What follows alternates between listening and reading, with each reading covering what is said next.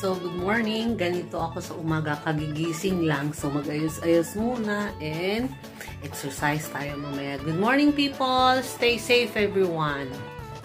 So, hello, good morning, everyone! So, maaga tayo ngayon. So, this is the 6th day of my home quarantine challenge. China-challenge ko din kayo para ma-challenge tayong lahat for our, para sa magandang kalusugan. We have to boost our immune system.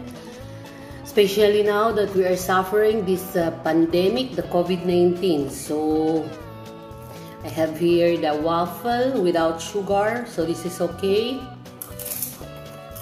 And of course, my everyday hot water. So, kain muna tayo guys, bago tayo mag-start sa ating exercise.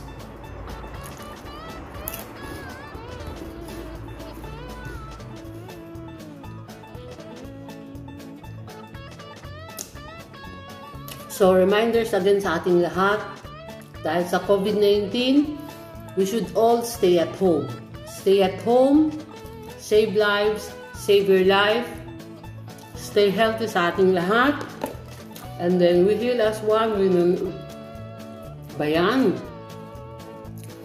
heal as one, we unite in prayer. Okay, so enjoy ko muna ang aking pinakain.